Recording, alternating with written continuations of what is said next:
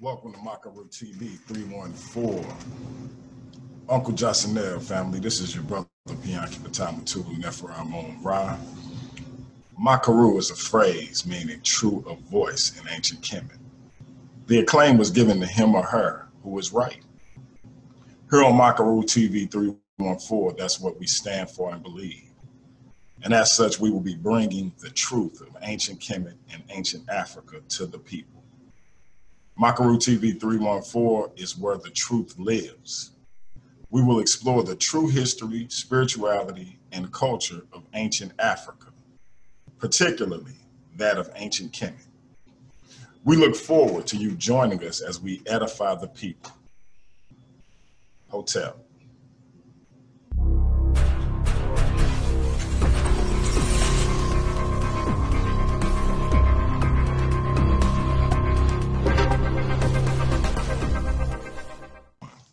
Uncle Jabsaneb, I'm Queen Mother Initare, Auset, Akua, KitiHeru with the Temple of Heru, and you're listening to the voices of Maat. But before we get started, I'm going to go ahead and do our Hesi, our chant. I'll say it in Meta-Netter, and then I will translate it into English.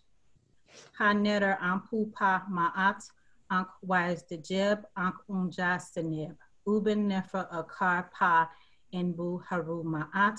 In English, that translates to how sweet is the truth, life, power, stability, life, prosperity, and health, rising always in divine excellence with Ma'at all day, every day, Ashe. And family, when I say Ashe, it simply means that we are on the same accord and that we agree. We have our special co-host this evening with us, our very own Divine King and creator of Paradigm Shift 314, as well as Makaru 314, Seba Piankhi, Ptah, Mutulu, Amun Ra. And so at this point, we're gonna go ahead and get started. Peace, peace, family. So we have a special presentation for you. We're gonna get into some misconceptions about Ancient Kemet. This is something I'll be doing on my new program. It's kind of a sister program or brother program, whatever you want to say, to the Voices of Maat called Going Back to Kemet. But I wanted to do this first presentation on this program. So we'll get into it as I do our screen share. And can you see my screen, Queen Mother?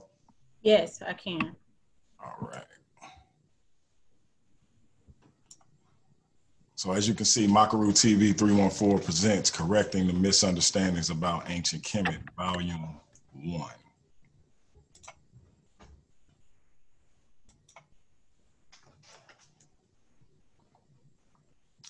And this is part of the introduction.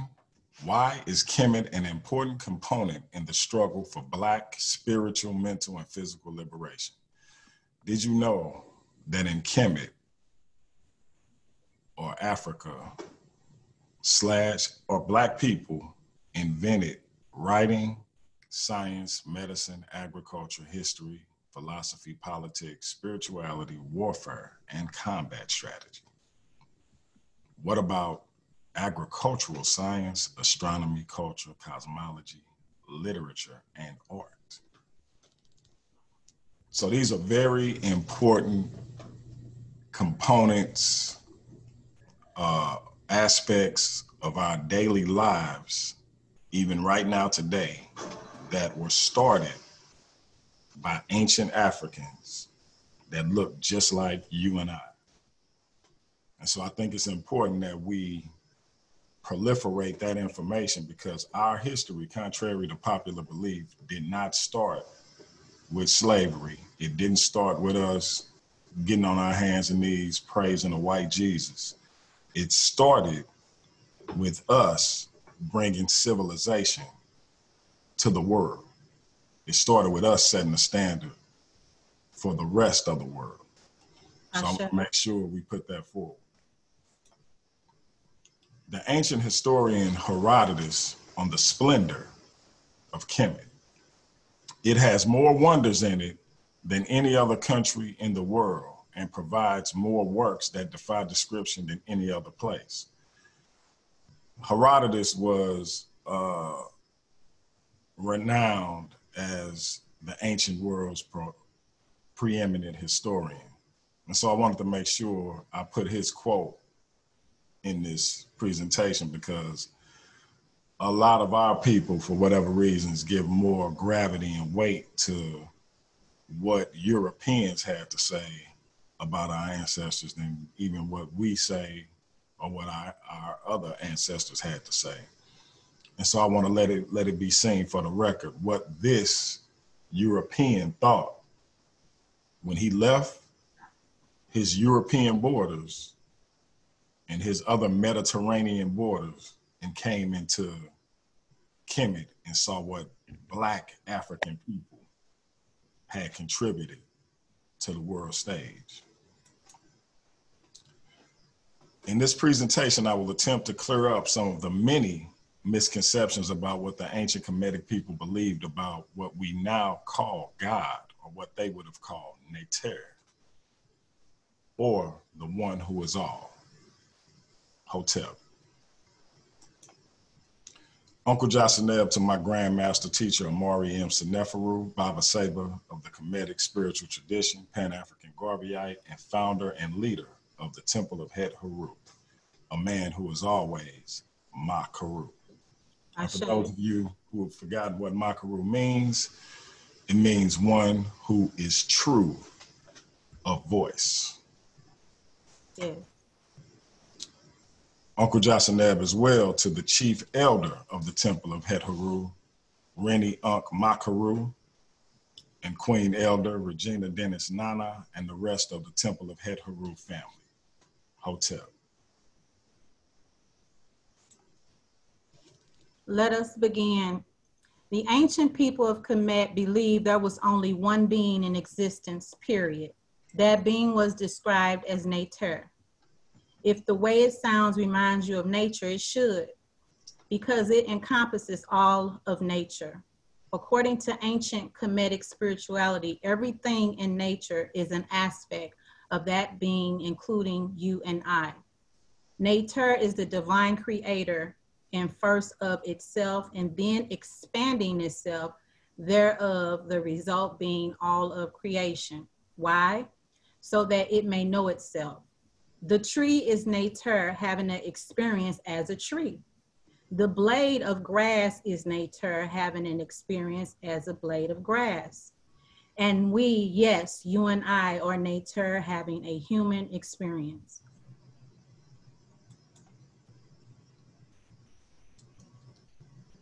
In the beginning, there was none.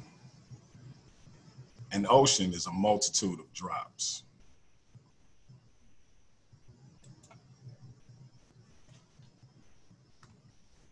Whatever is created out of none has the very ingredients within it to create all of existence, but in different forms. Therefore, creation is representative or symbolic of those elements in which it originated from. By analogy, for example, flour is a basic ingredient common to cakes and cookies. With flour, there is the potential to create many different things. Within none are the ingredients to create anything in existence. Another analogy you can consider here is that none is an ocean of chaos. However, everything in existence comes out of none. Therefore, every drop in the ocean makes up the ocean, and the ocean is a multitude of drops. A drop is the same thing as the ocean, but not the same magnitude. That's Kemetic spiritual science basics.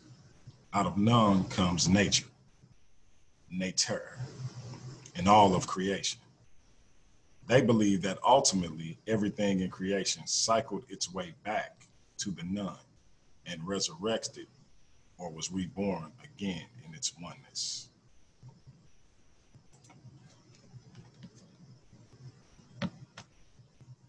The Nefer. Nefer equals principles of nature. The word nature is a cognate of Nefer. Don't they both sound the same? Originally, Egyptologists erroneously interpreted the symbolic representations of the Neteru as the word gods. This is why most people today believe that many gods were worshipped by the Kemetians. This ideology was through the prism of a paradigm that believed that ancient Africans were too ignorant to have a science elevated beyond our science in modern times. The ancient African cosmology was based on an elevated understanding of nature. The Neteru were not gods, but universal principles or laws. Neter do not think or act consciously. They are not big people in the sky, as the Greeks and Romans ignorantly believed. Neter, Amun, Ra, and Ptah in the Latin hymns, Amun, Ptah, and Re are regarded as a trinity who are distant gods, but with unity, polarity. The three gods are one, yet the Egyptian elsewhere insist on the separate identity of each of the three. This unity and plurality is expressed in one text only.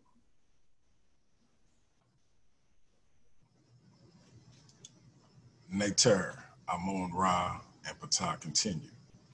These Neter and their functions are the foundation of creation. There is nothing in creation that does not contain an aspect of the celestial Neter. Nature would not exist without the components of Neter that is created from. Examples: Amun, Ra, and Ptah. Amun equals acknowledgement of the hidden or mysterious. This aspect of creation represents our potentiality. Ra equals the animating spirit of all things physical and non-physical. It is not just a representative of the sun.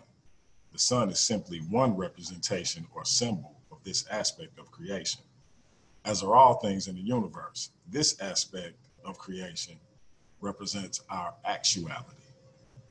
Ptah is the principle of conscious thought. This aspect of creation represents our potentiality, Amun, and our actuality, Ra, in unity with one another. This enables us to become divine creators in and of ourselves.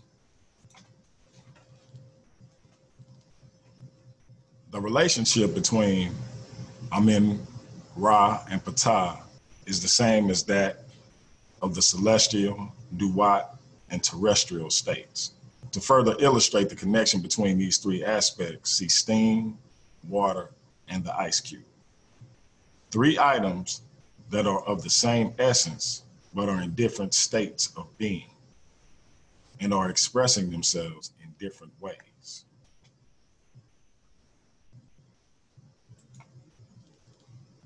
The paths of spiritual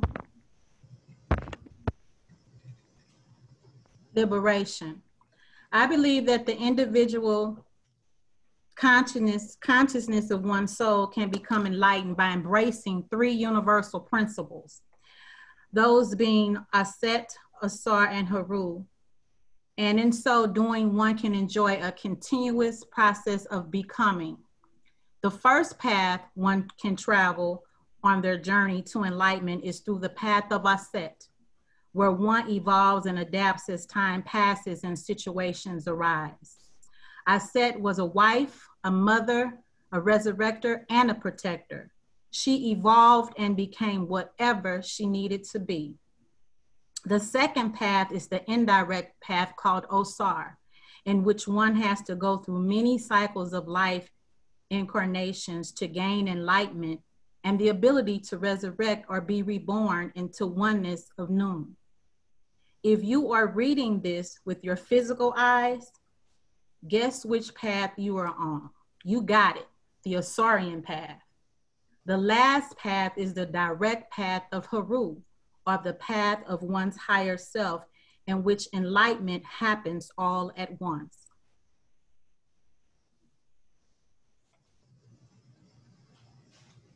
There's a huge misunderstanding of multiple gods. Nature, principles of nature, is a cognitive nature. Don't they both sound the same?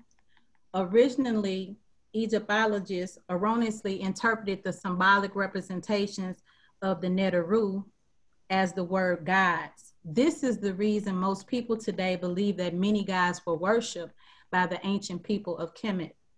This ideology was through the prism of the paradigm that believed the ancient Africans were too ignorant to have a science elevated beyond our science in modern times.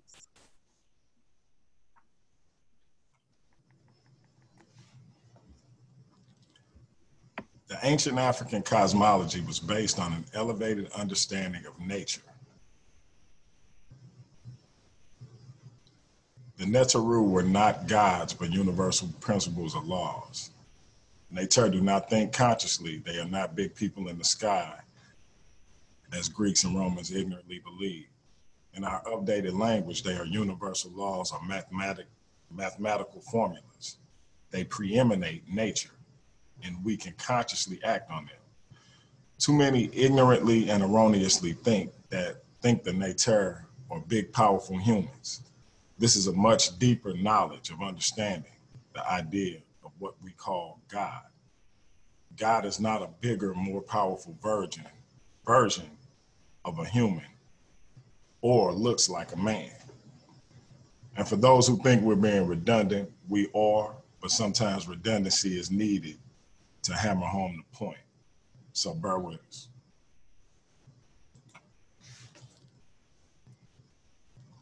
The Greek mind cannot grasp the African genius and spiritual connection with Neter. They are universal laws that do not have the ability of themselves to modify the orientation of their behavior. In other words, natural laws can't think and act. The concept of laws without the ability to think really knocks out the idea of a God that you need to worship and make him feel needed and appreciated so he doesn't get jealous or angry. That idea came from men that could not comprehend the nuance of African spiritual science. Teach. God is not a bigger, more powerful version of a human that plays favorites and has chosen people. That's enlightened, unenlightened Greek and Roman religious thinking. Fallacies we were taught about ancient Kemet. The fallacy that has been taught is that these were three competing theologies. Egyptologists had to make up a reason for what they couldn't grasp. That is false. It is a misunderstanding of how the Kemetians viewed the Godhead or divine nature of the all. A good analogy to explain how the ancient Egyptians thought of the Godhead would be to think of water that can exist in three different states, such as steam, water, and ice. They are all the same essence, just in different states. So Amun, Ra, and Ptah were not different gods or beings. They are three states of existence for the one source. Another way to consider the idea of Amun, Ra, and Ptah is that they are three functions of the same thing, acknowledged in their different states within creation. This is the Kemetic spiritual science basis. This would be analogous to a person that is a father, a doctor, and a little league football coach. They are not competing aspects of the individual. They are all the same person, but serving in three different functions. So goes the trinity of Amun, Ra, and Ptah. They are not competing theologies, but a clarification of the Godhead and its functions by the Kemetians. Within none are all the ingredients and all aspects that can potentially create anything in the universe. In closing, for now, through the African Kemetic paradigm, everything becomes a symbol of that which created it. This is why the ancient Africans would inscribe on temples, "Know thyself, and you will know Neter." In today's terminology, we state the idea as you are God/goddess. It is not arrogance. It is simple knowledge. On one level, because mankind is an aspect of Neter, and therefore a form of God. As I stated in the beginning, from the Kemetic perspective, we are Initare, having a human experience. As above, so below. Hotep, Ankh and Maat. The kingdom of heaven is within you, and whoever shall know himself or herself shall find it. Ashe. Ashe. And that's peace.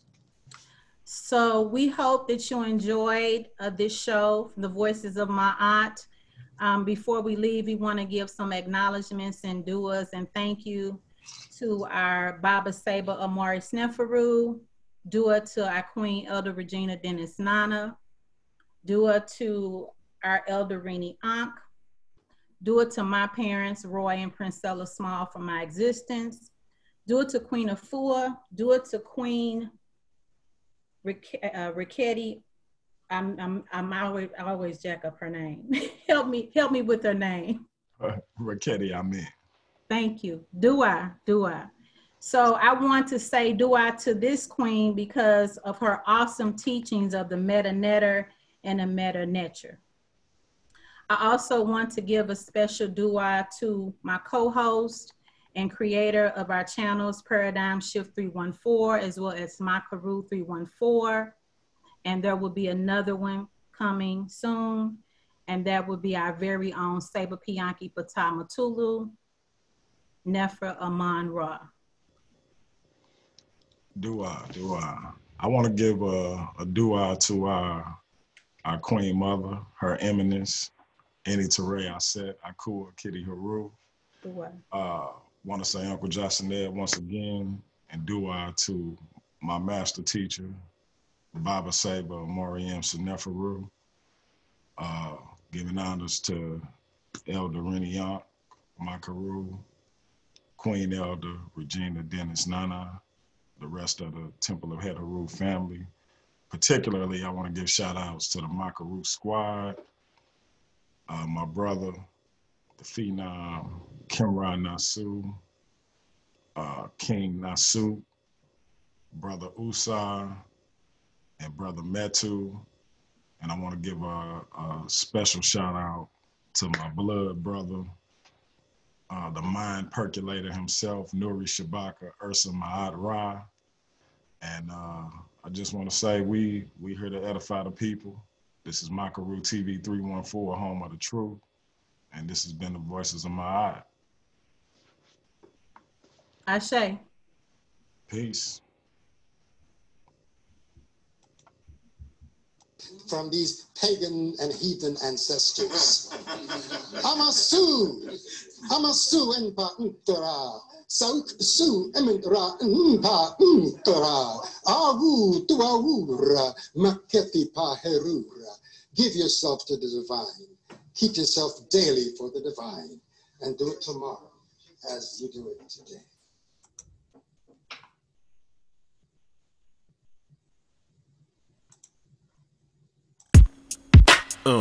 Where we going with it?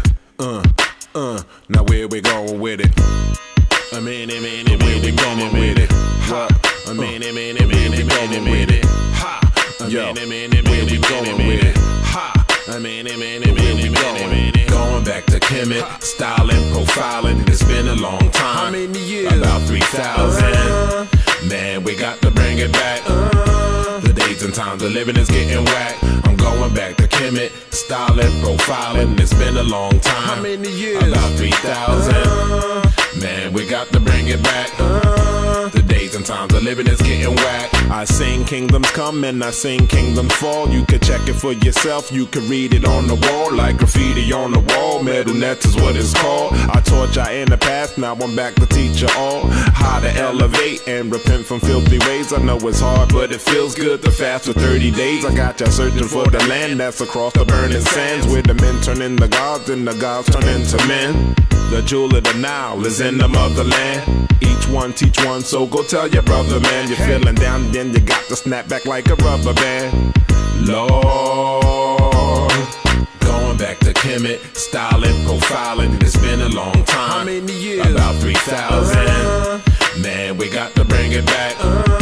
The days and times of living is getting whack. I'm going back to Kemet, styling, profiling. It's been a long time. How many years? About 3,000. Man, we got to bring it back. The days and times of living is getting whack. Hey. All the words I chant when I come forth by day. From the night, these sacred chapters I recite. Do my voodoo every day till I feel some things are right. Speaking in words of power, speakers get blown. Ancient tradition, deep in your bones. Ancient wisdom, speaking in poems. Melodies take you deep in the zone. I'm going back to Kemet, styling, profiling. It's been a long time. How many years? About 3,000.